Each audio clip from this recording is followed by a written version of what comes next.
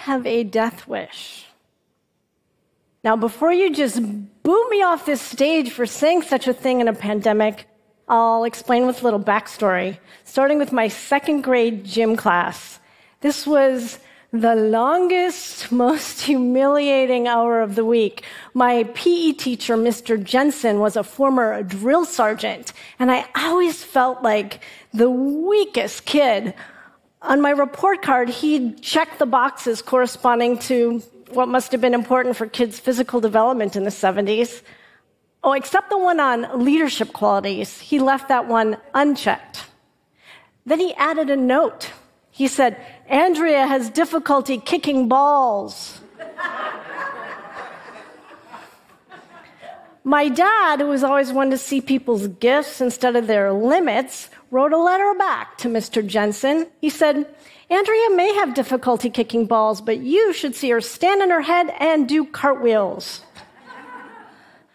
As a kid who was usually the smallest on the playground, never athletic, picked last for, you guessed it, kickball, I took solace in my dad's sincere support. But now, as a business owner, I can see that ball kicking can really come in handy. Anyway, in that one simple sentence to a short-sighted gym teacher, "But you should see her," my dad showed me that focusing on strengths more than weaknesses feels really good. That there are other ways to look at the world, and that it's important to recognize each other's gifts. So with all that great karma my dad had built up around appreciation with me, it only seems right that some praise would ultimately come his way. Long into his fruitful and active retirement, he was featured in a hometown newspaper story. The article described the many ways he contributed to our small Midwestern town. And he sent a copy of that piece to my siblings and me with a short handwritten note. He was always really modest, so he just said, "Well, it's better than having a eulogy read over a casket." My dad died 7 years ago at the age of 96, and he was surrounded by family and friends and 2 hospice workers. He left this world not 20 feet from where he'd come into it. He was born and he died in the same house. I like to think he died as well as he'd lived, on his own terms. I had the honor of giving the eulogy, and ultimately he'd chosen cremation over that casket. As I looked over at my dad's ashes, I had a smile because, our dad really loved beer. So instead of putting his ashes in a blasé urn, we put them in a big, shiny beer growler. So my remarks over the growler were a sincere tribute to a superb human being. Not unusual as far as eulogies go, except for one thing. He'd already heard it. Those many years earlier, after I'd received his note about how having nice things said about you while you're alive beats the alternative, I wrote my dad a letter. And the theme of the letter reflected a common thread that I'd noticed in his long life, the theme of building. Our dad had helped to build so many things. Gun emplacements in World War II, a new industrial park, a vibrant hobby as a self-taught and later acclaimed woodcarver, confidence in others, a many decades-long marriage, a family, a home. And he had the chance to read it all long before he died. So that had me asking, why are eulogies only for dead people? Why do we wait so long to recognize each other's gifts? Why are the truest compliments and the sincerest sentiments said about people we love when they can't hear and savor and relish them? And how do we honor all those around us who are very much alive? So what if we turn regret on its head and take all that love and conscientiousness that we habitually express after people die and do it while they're still here? because doing that eases the pain of death and regret for both the dying and the living. So I set out on an intentional quest to bear witness to people who are dying. As a hospice volunteer, I'm learning that those who are dying, they want to know that they're loved, that they've loved well. They feel regret for all sorts of things, for things they didn't do and words they didn't say. Deep down, they want to know that their lives have mattered.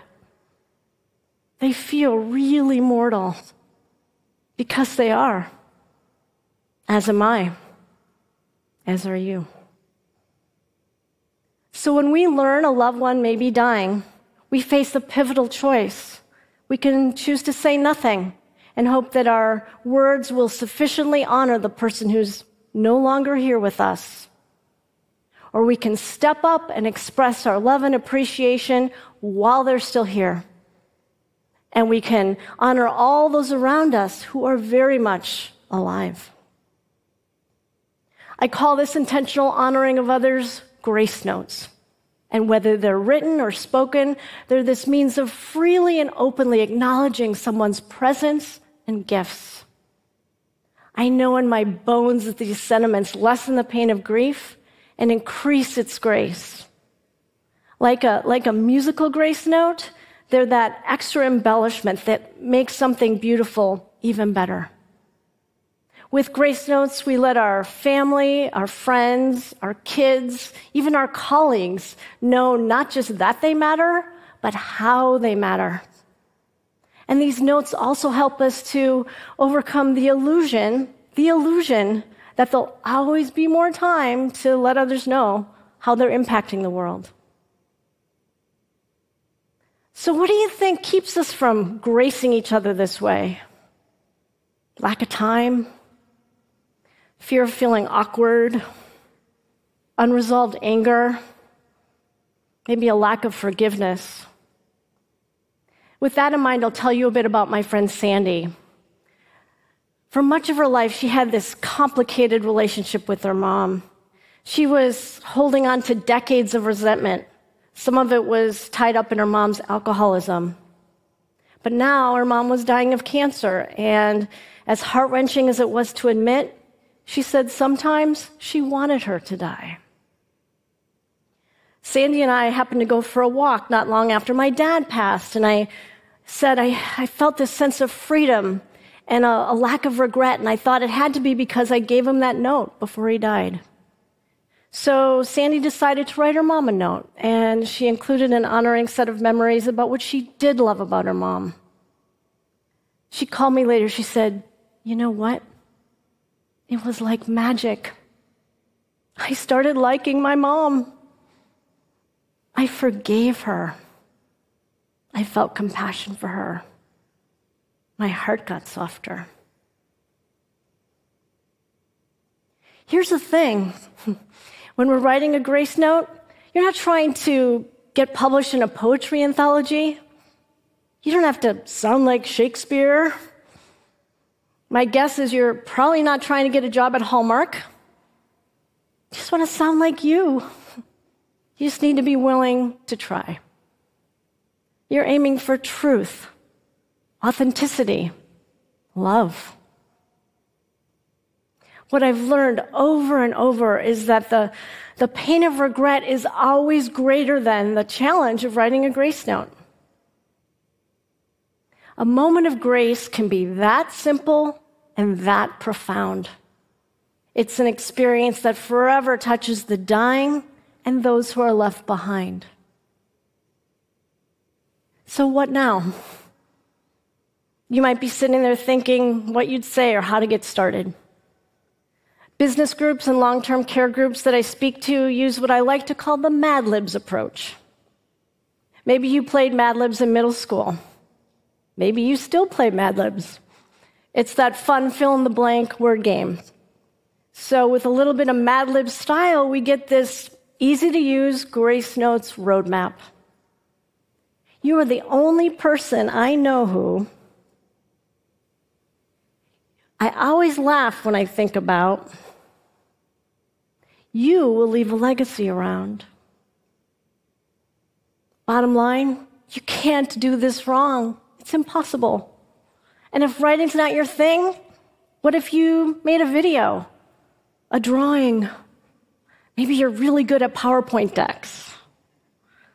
Could you write a grace sentence? The medium doesn't matter. What matters is the doing.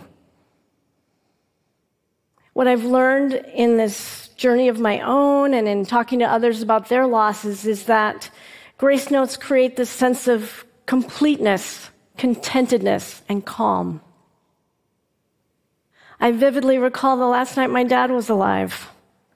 By then he was unconscious and everyone else had gone to bed. I sat with him with my hand softly on his.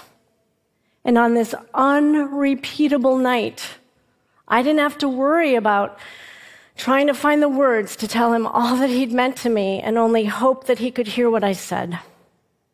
Instead, I could be present to his dying. I could affirm that if this was his time to move on, that was okay. I could love him with presence and with touch, knowing full well that my grace note those many years earlier had been a sincere and thorough rendering of his life well lived. Ever since, I've felt very little regret, and I know it's because I shared my full heart with him before it was too late. So I deeply hope that you don't know anyone who's actively dying. But given the times we're in, that may well not be the case. No matter what, I encourage you to just look around. People everywhere are dying to be seen and heard, to know how they matter. They're dying to get your grace note. So that is my death wish. That you see how your note, no matter what form it takes, is like an oasis in a desert of people who are thirsty to know they're making a difference. Like my dad said, it's better than having a eulogy read over a casket. Thank you.